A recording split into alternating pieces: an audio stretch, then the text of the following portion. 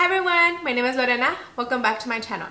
So you start to hear a lot of back to school buzz. Even if you walk into Target, you can see the supplies out, you can see the backpack, the lunch bags, and it's just like that season again. We started summer school like a few weeks ago, 5-6 weeks ago, and so I've been doing lunches for Juliet Monday through Friday, and it's really a lot of work. And so I wanted to share with you what I've learned so far, some of my tips, because it does take creativity, planning, organization, and so I just wanted to share with you what's kind of worked so far for me and show you 1 week of lunches for Juliet. Let's get started.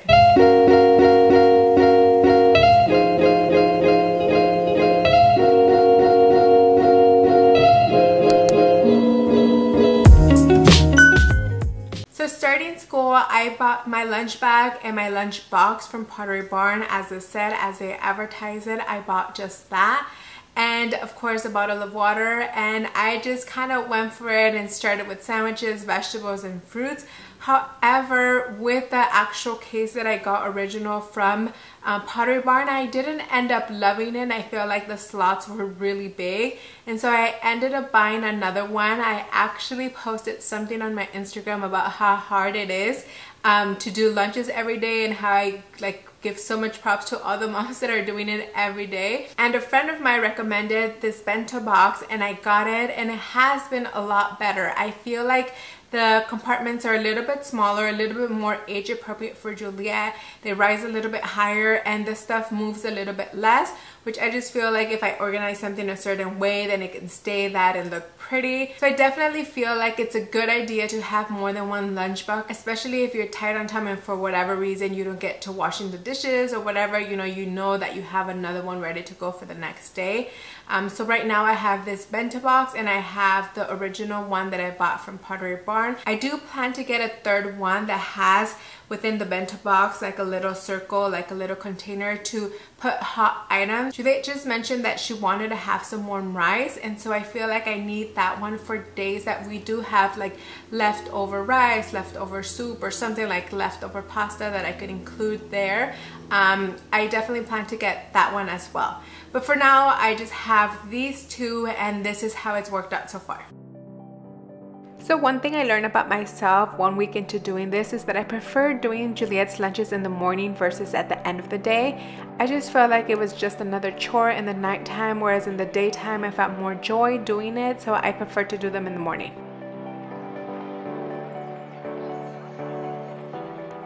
Also, initially I bought a sandwich 6-piece cutter and sealer, which I didn't end up liking because they were so small and they were wasting a lot of bread. I later bought a bigger set. I'll show you later on, but these smaller ones do work when I want to do an apple and butter sandwich, just because apple is on the smaller size, and so these smaller cutters work best for when doing these sandwiches.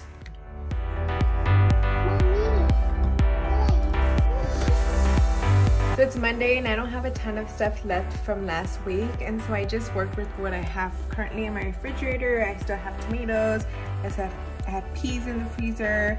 We made some muffins on Friday, and so I'm putting her a little piece of a muffin. I made an apple and sunflower seed butter sandwich. They're not allowed to take nut butter, so this is good. I just don't have any more turkey or ham or anything. And then just to fill in the blank, I'm adding this string cheese that we still have, and this should be good for Monday. It's backwards. Yeah, Mommy. We fixed it. Okay. Ready? Yeah. Go. Close it. Put it in your lunchbox. Yeah, and my lunch bag.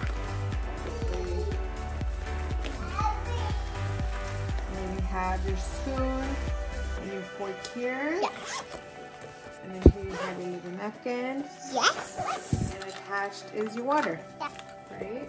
Yeah. Don't move.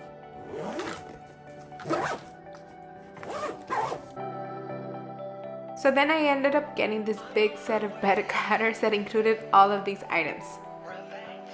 These sandwich cutters are really big, that really fit the size of the bread of loaf, and that way you're really only getting rid of the crust and not wasting a lot of bread. Also, every morning I ask Juliet what shape she wants, and so she gets to choose, and it becomes fun for the both of us.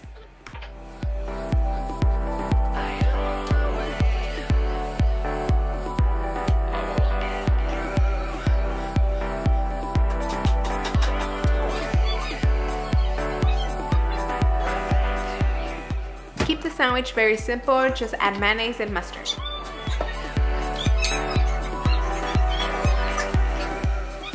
Then I have the oven roasted turkey, and I also use the bread cutter to cut through the turkey.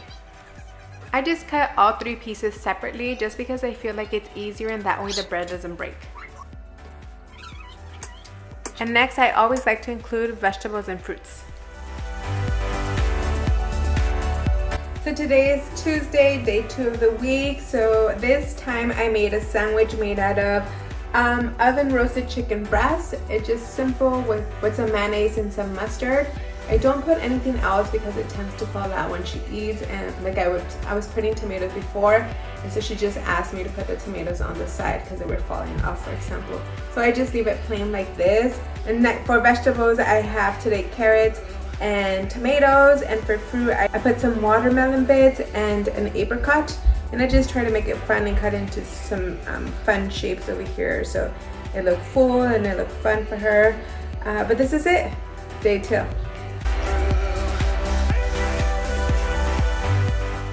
Today I'm trying something different, something new, and something warm. I'm creating this grilled cheese sandwich and adding a slice of turkey. Let's see how it goes.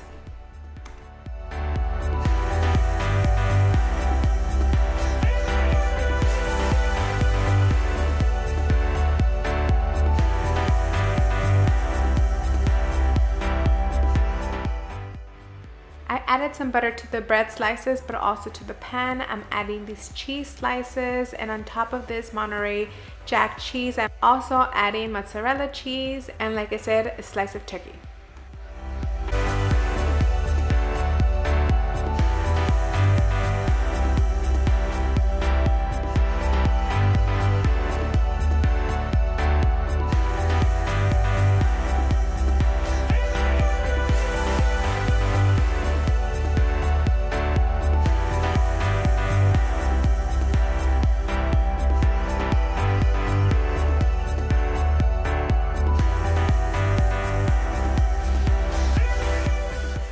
And while the cheese gets melted, I'm gonna go on and do the veggies and the vegetables.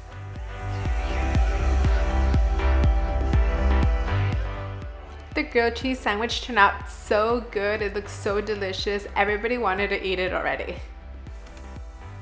And just because it was a lot of cheese and it was a big sandwich, I decided to cut it into some dinosaur shapes, and that way it was a little bit smaller portion for her, and the hubby got to enjoy the rest of it. It looks so good, and I'm gonna put it into this bag so it keeps warm. Ta-da! So I made Juliet a grilled cheese sandwich. I'm putting it here. Hopefully it stays warm in here. And then I put some strawberries, some carrots, some tomatoes, and some grapes. And this should be good for today, right? Today is Wednesday. And I decided to do something warm. I haven't done something warm, so I'll get some feedback from Juliet today when she comes back from school and see how she liked it, and I'll probably repeat it again if she likes it. All right, so we're in a little bit of a time crunch here. It's a very, very busy day. So I just whipped this up really fast. I have a sandwich just here, plain and simple. I only had 1 loaf, so I got a little bit creative and cut it like this so I wouldn't get rid of much of that 1 loaf. I put some beet, I have cauliflower, I had some apricot, some grapes, and here's a little bit of a bar.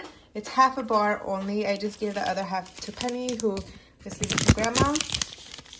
It's this Sarah Belly Smart Bar strawberry and beet, a little bit more of beet. I just thought it would be fun to include here today. She does have swimming, so just a little bit more carbs for all the exercise that she does. And that's it. Today I'm also going to include one of these juice so she stays hydrated. This is just water infused with apple essence. It has 0 sugar, if you can see here, just ingredient, purified water and natural flavors. This is what it says. She's not great at drinking water at school right now, so this is gonna hopefully encourage her to drink a little bit more and stay hydrated. And this is it. This is Thursday's lunch.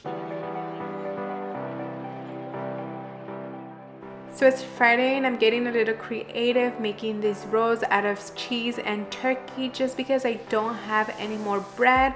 and so this is what she's getting today. And now I'm chopping some fruit and vegetables.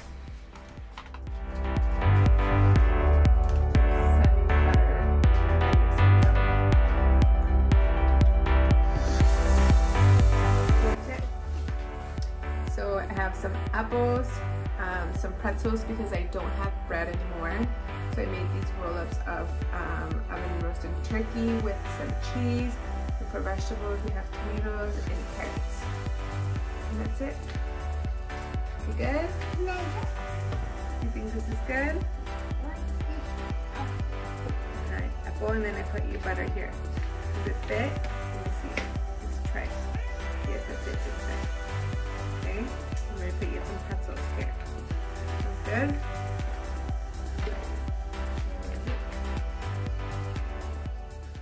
Along with what I've created in the past week, I bought these yogurts that were mini like smoothie yogurts that I also included. I do love our lunch bag that we got from Pottery Barn. It's the perfect size. It fits well the bento. It fits well the original box that I got from Pottery Barn. They have an ice pack included with the lunch box, and that works great. I also bought additional ice packs, one that are shaped like butterflies. So I put that on the other side or on the top whenever I feel that it needs to be extra cold. So far, Juliet loves the lunches that I have been making for her, and I first had just the lunch box, and then now have added a different lunch box. I have added these shapes, these cutters, the sandwich cutters. Initially I bought the cutters so that I can make the sandwiches that are sealed. However, that seemed to be really hard with the bread. It always kept breaking. So I don't really recommend. It's easier to just cut through the bread and through the turkey to have these cutters than to try to do the one that is sealed. I felt like